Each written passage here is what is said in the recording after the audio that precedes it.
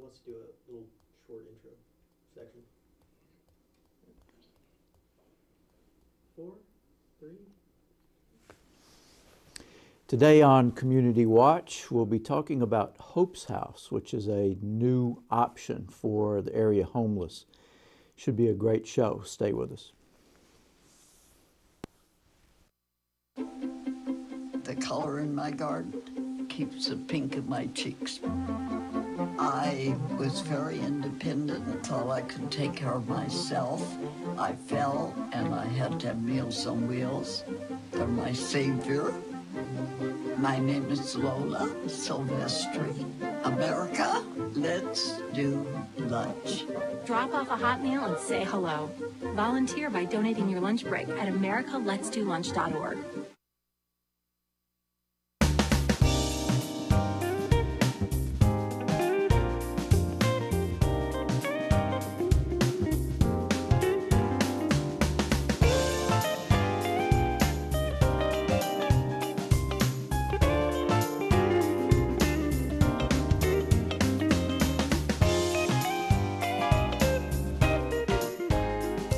Welcome to Community Watch. I am solo this week because Greg is somewhere in California. I have no idea what he does there, but he goes there quite frequently. A spring break, and he gets to go to California. I'm not bitter about it though, because I have some great guests today that are going to make staying here just totally worthwhile. You'll get to meet them in a minute, but we're going to talk about solutions for the area homeless. And I know that is an issue that's important to a lot of you out there. So we'll learn a lot more about that today. Don't go away. We'll be back with our guests right after this.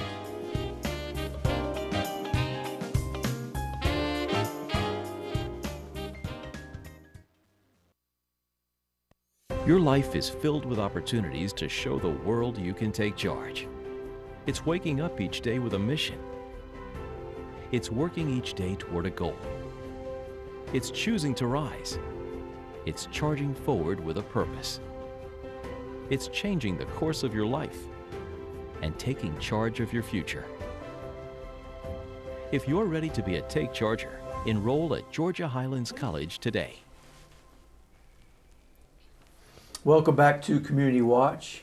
Very happy to have with us this week Michelle Gerald and Jonathan Brown. Welcome. Thank you. I'm glad to be here. Now, Jonathan, you've been a guest on the show previously. I have. But it's been a little while. Yeah, a little while. It's been probably about 8 years. Oh, my goodness. Yeah, because I graduated from Georgia Highlands in 2011. So, yeah, it's been about 8 years. Yeah. Memories.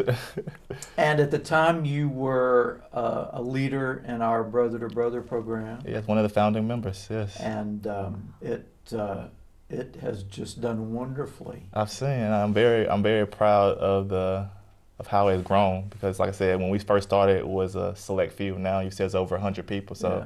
That's very happy. So we have you to thank for helping us get I was started. just following your direction. Yeah. The great man that you are. But you've been busy. I have. Since then. Yes. You have done a lot. Yes. And it sounds like you're about to get even busier. Yes. But it's needed work though. Yes. It's needed work. All right. So you are currently a behavioral coordinator. Is that right? At Floyd. Yes. And Ms. Gerald, you, until very recently, Yes. worked at Highland Rivers. Yes. Going on 6 years. I left just shy of my 6th year. Now, I suspect that y'all are connected through that similar work interest. Yes. I worked at Highland Rivers for about 8 years. So we met at Highland Rivers, so yes. I was working in Shelter Plus Care, which is a federal funded grant that housed individuals who were homeless. And so that's where I got kind of my first love or first interest in working with the homeless, was at Highland Rivers. And then for a while, he actually did full-time ministry in my hometown. Yes. So that was... And your hometown? Dayton, Ohio. Yes. Yeah. Is that just a coincidence? A coincidence. It was a coincidence. It was a coincidence, Yeah. yes. So we knew we were meant to be friends. Yes, Okay. yes, yes. Well, I want to get into the particulars of Hope's House, but before we get to that, I'm curious, and I'm, as you both have this interest and concern, what is it about working with the homeless that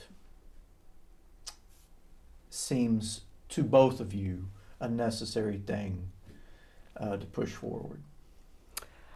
For a lot of the homeless, it's a matter of having some type of support system to provide them some kind of hope, which is how we came up with the name Hope's House.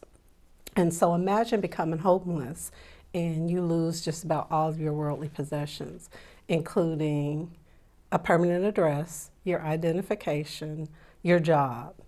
So people will come up to you and say, well, you're able-bodied, why don't you just go to work? I can't apply for a job if I don't have identification. I can't get identification if I don't have my birth certificate. So it's like a never-ending cycle where it's so hard for them to pull themselves out of that situation without the type of resources that we're getting ready to venture into.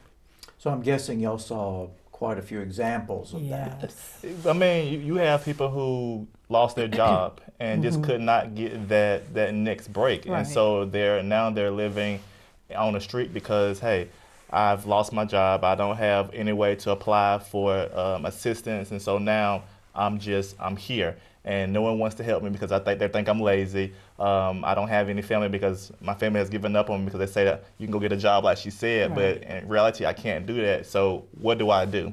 And so a lot of them get arrested, 3 meals. We've all heard that 3 meals in a cot. So Right. they get arrested so they have somewhere to sleep, or they fall onto drugs and stuff. And so now they're in this So situation. you're saying they get arrested intentionally? Yes, some of them get arrested because it's a place for them to lay their head and they get meals. And so we're trying to break that and say, hey, we're trying to give them another option. Right. So based on what you're telling me, I think most people have a preconceived notion Yes. of what the homeless are like. Yes. And you're suggesting that that's not No. correct. That's not. Because we've all done it, rode down the street, seeing that person with the sign that says, we'll work for food, or will you help me out? And we've judged them, well, won't they get a job? Or Right. ain't nothing wrong with them. But, you know, we do have some instances where individuals who are trying to better themselves, but they don't have the right tools to move forward in life. So often it's a case of someone just having bad luck. Right, yes. A lot of times it is. And then to add to that, once they get to the point where they do want to try to start getting up on their feet, we really need to educate the community about what sort resources are out there in the community. We have one right now that will help people get their birth certificate and their ID. So that's something that we're going to offer with our program because, again, you're lost. You can't really go anywhere and do anything without those two main things right there. Do you have any sense of how many homeless we have in this area? Yes, I'm glad you said that because I did. Again, I have a background in working with homeless. So right now there are this is the Metro Atlanta area, and Rome is included in that. There are 4,500 and I think 32 homeless people every night. They either sleep on the street or in shelters every night. What's that number again? 4,530 something.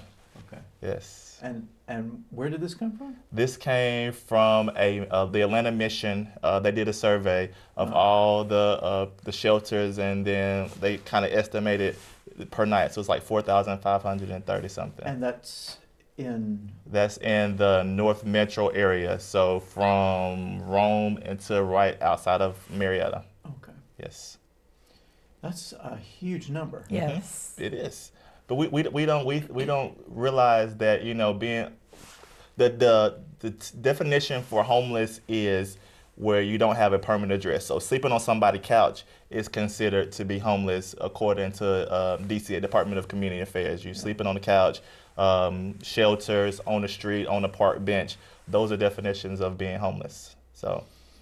And you know, it is not uncommon for me to come across a student in that situation Yes. for various reasons. And I know from trying to work with those students, very often they refuse, I guess, what would be considered traditional help, because to accept it would mean You to really- define themselves. Exactly. Yes.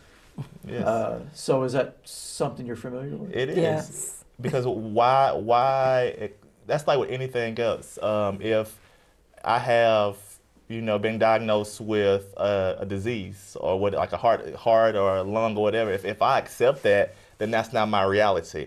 And I don't want that to be my reality because of being homeless, because then, again, like she said earlier, the connotations behind being homeless are negative. And so I don't want to be seen like I'm lazy or I'm not out there trying to do something for myself. Sometimes it's just a situational thing. Like my mom and dad are down on their luck, and so we're homeless, So I was looking at a study the other day, and it says that like 40% of people who are homeless are family. And out of that, 18% are under the age of 18. And so sometimes it's not their choice that they're homeless, but again, it's that stigma that we have with being either mental health or homeless is negative. And so we have to, as each other, we're talking about it, making that discussion, we have to kind of break that stigma of being homeless. All right, so these are obviously things that you have in your careers been Yes. working with for some time. Yes. So you've dealt with homeless in a lot of different situations. And one of the biggest things that really influenced me to do the day shelter along with the resource center is I was talking to a particular gentleman who was homeless at the time. He was actually living over in Heritage Park. And I asked him, hey, I'm getting ready to start this program. What do you think the community needs? And he said, somewhere to go and something to do. Because if you're at the shelter, you have to leave at 8. You can't go back at 5. And even though you have some resources in the community that will feed them, let you do your laundry and shower, they don't provide any kind of extracurricular activities, no devotion groups. I mean, it's just they go hang out. So that is what influenced the day shelter part of Hope's House. So I know that there are a few shelters currently. I don't know, you probably know more about them than I do. They provide a place to stay. To sleep, yes. But during the day, They're out to do what they want to do during the daytime. Correct. So at 8 o'clock in the morning, they wake everybody up and say, you have to leave, and then they open back up between 5 and 6 in the afternoon for them to sleep. so during the day, what do they do? And that's the issue. Yes, that's the issue. that's the $1 million question is Yes. what's available for those people who are homeless. What is So it? that is what led you to Hope's House. Yeah. Yes, yes. And so what we want to do is we're going to have daily devotions, we'll have discussion groups, we'll have extracurricular activities, community service projects, just a bunch of things where they can come in. We'll have like an entertainment area with a television, but we don't want them to just come and sit around, so that's why we have all these other activities planned for them. All right, so do you have an actual physical location? Yes. We do, yes. We do. We actually have a physical location, yes. It's going to be on Fifth Avenue, North Fifth Avenue. We haven't moved in yet. We're waiting on maintenance to come in and start some of the repairs that need to be done before we can open, but All right, now I have North Fifth Avenue in my head now. Right across from Enterprise, right there, right across diagonally from Sumo's on top of the hill. It's going to Yeah. be right there, literally right across from Enterprise. 1110 North Fifth Avenue. Yeah. All right. So Hope's House, and Hope is what you're planning to offer. It's the product you're offering. Right. Yes, yes, And it's going to include a day shelter and resource center. Yes. All right, so in a few seconds, we're coming up on a break. When we come back, I want to find out more about the plans that you have for this and how you think it will benefit the homeless in our area and how you're going to fund it, etc. So stay with us. We will be right back after this.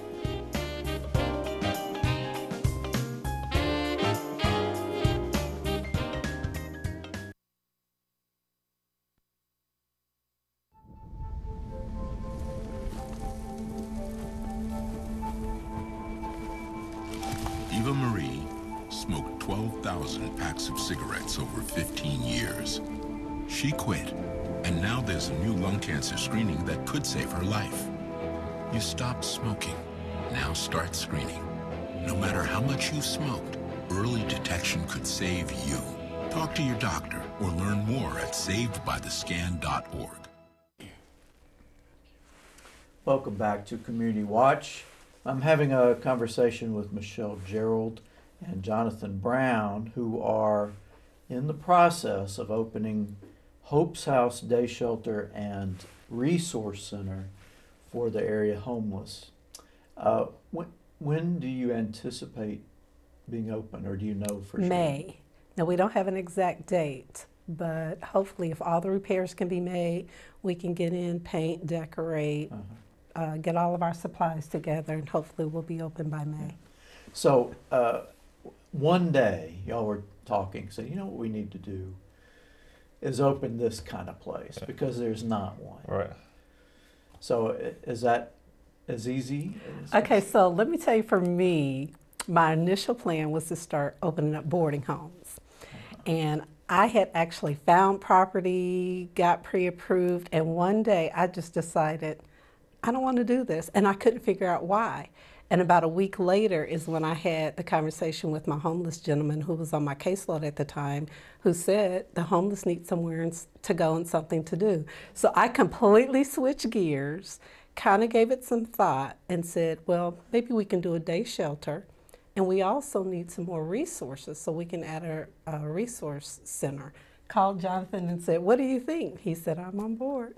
Okay. And the reason why is because, again, working at Floyd Medical Center at the behavioral health part, you see a lot of repeat offenders. You see a lot of people who come in because they're on drugs, because they can't seem to find a place to go, or they're coming in because, again, they don't have anywhere else to go. Right. And so I think that Hope's House will be a benefit to the community because, again, it's changing the playground of some of these individuals, giving them something to occupy their time. Because you have a lot of people who wander the streets, they get in trouble, and they're in jail. Or you have individuals who say they want to, get help, but they don't have an address. They don't have the means to get on the computer and apply for stuff. And so we're trying to be that bridge to help people out to better themselves. So in the Resource Center, we will have computers. We know a lot of the people, they're not that experienced on the computer, so we will have people that will help them out one-on-one. Because a lot of times people won't get on that computer and apply for things because it causes them anxiety. We'll also have cluster mailboxes. Listen, computers cause me anxiety. So yeah. I understand that entirely. Yes. So we'll also have cluster mailboxes, so that will give them an address. Because I think that's one of the main things is you have to have a permanent address, and with that is some sense of belonging.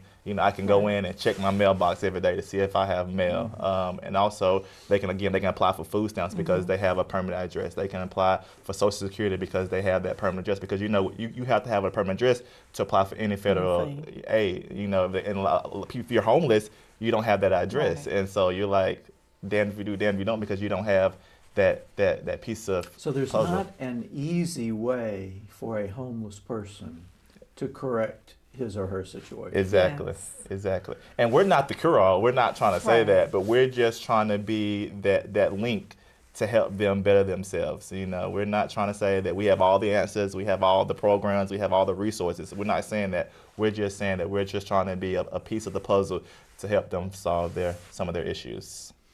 And so victory for you would be helping someone out of homelessness. Yes. But it does sound like, it sounds like something that is definitely needed for this particular population. It is. And I'm very excited about it. Yeah. So, how are you doing this? Where is it coming from? I mean, it sounds like a potentially expensive. Yes. So funding right now is coming out of pocket. Yes. We have a budget that we have set aside, Uh-huh. but we're also looking for funding within the community, and we're in the midst of applying for some grant funding. Okay. But in the interim, it's going to be just those monies we have aside and whatever donations people in the community will make for us. Well, we need to talk about that because Yes. I'm just paying out of pocket just doesn't have like a long term. It's not the long term answer. It's Right. not, and of course not. Of course not. Yeah. But again, we're passionate, and when we're set on this is what's needed. And so, in the meantime of trying to apply for grants and getting the community support, we're banking on the fact that we know that this is something that we are passionate about. This is something that we're called to do, and so we're willing to, and on the beginning end, use out-of-pocket expenses to start it. But we know that hopefully the community will see, hey, this is needed, and then they will buy into it because it is needed. You know, we've all, like I said, all have those preconceived notions of what homelessness is, and so we're trying to again tear down those bridges and build new ones. Now, it sounds to me, just based on how you've described it, that you could also benefit from volunteers. Yes. Oh, yes. Yes. From people who have particular skills. Yes. And also maybe donated materials. Yes. Absolutely. Anything from pots and pans to furniture to, if you're a nurse, we're going to be giving monthly screenings like blood pressure checks and stuff. If you want to donate an hour or two to come in and help us with that. Cooks, we're going to have breakfast and lunch. So if you want to come in and donate food, your time, whatever the community will help, we'll take it. So I know there are folks watching this thinking, I would love to help out with this. Yes. What do they do? They contact us. How do they do that? Well, they can contact me. My number is 706-204-4775. And hey, just give me a call. Hey, say, I've seen you on the program. We want to donate. We want to help you guys out. And we'll take anything you guys have to offer. And then my number is 706-252-7169. Okay, we'll give those numbers out again Okay. before the end of the show in case you want to write those down. Yes. Do you have like a Facebook page yet, or? We're in the like process that? of trying to get that set up, but Okay. not yet. But soon, I imagine. Yes. Because we had to go through the whole process of making sure that the name was not taken and stuff like that. So we Yeah. finally got approved for the name, and so we're in the process of And you had to find a physical location. exactly, yes. What kind of place were you looking for? What did you need? Just big open space, or did you need? Yes, something that was going to, we didn't want necessarily a big open space. It had to have some division because you have to have there's one room that we're going to use for our multi-purpose room. One room we will have our daily devotions. We've got one for Entertainment, like entertainment. they can go in and watch TV, kind of lounge around. And then eventually we're going to have a room where we have some cots that's there. Individuals who come in that are really tired, that didn't get enough sleep that night before, they can go in and kind of rest. And we have to have some bathrooms so they can take showers, and a room for like maybe some washers and dryers. So we wanted it to be like home. So so that the place that we got is an old daycare. And so it kind of that fosters that sense of being a belonging and having a home that they can call for themselves. And then in the multi-purpose room, because it was a daycare, it actually has 2 separate bathrooms. So you can have one male and one female. Wow, that's great. Yeah. So, would you say that there are some common needs that the homeless have, or is each one individual? and has individual needs and problems that have to be addressed? I would say both. Yeah, it would be both. I think one of the unilateral is first address, Yeah. having an address. But again, some people may need money for a birth certificate, some people may not. And so I think that we have to take each of them case by case. So. And that's built largely on your experience working It is. Yes. with them as I don't know if client is the right word. Because you may have some who have a mental illness, and then you may have some who are homeless because, you know, they've lost their job, or you may have some who are homeless because they were on drugs. And so again, it's a gamut of reasons why an individual has Right. got to the place where they are. And in trying to recover from whatever those situations were, again, you need that support. So more. So in a case where someone has say a drug issue or a mental health issue, will you be able to try and supply the additional help that they need to resolve those things? Yeah, as well as the monthly nursing assessment, we will have a monthly mental health assessment where a therapist or someone will come in, sit down with this person, talk to them and see what they need or if they need any help, and then we can then outsource them to one of the community service boards that we have in the area. So it sounds like a lot of what you'll be doing is resolving whatever issues individuals have. Yes. Correct. Connecting them with the help Right. that they need, Yes. not necessarily providing it all yourself, Right. Right. but making the reference. And there is something that I want to we are not a housing facility. We are a day shelter. They cannot come in and sleep there during the night. We're only there from between the hours of 8 and 5. We're that space where when they leave the shelter, they can come, hang out, get some tools that they need, and then they will leave at 5 o'clock. So I want to we are not a housing facility. We will not allow people to sleep there at night. That's just not what we are. We're a day shelter. So I wanted to kind of get that out there because people ask, "Well, are y'all going to let people sleep there?" No, it's not a housing. It's not a shelter. Yes. Well, it sounds like a great idea, really needed. Yes. I think what you're taking on is a spectacular thing. So Thank you. what we need now is a community to step in. Yes, please, yes. No, it's just that we've all had those preconceived notions, and so we're here to break that down. And we want you guys to be a part of this and help us, fight this thing called homelessness, because it can be won, but we need everybody's support, and this is just the beginning. So, All right, so we're going to take another break in just a few seconds. When we come back, we'll give you those contact numbers again so that you can help, and I know you want to. yes. So stay with us. We'll be back with that contact information right after this.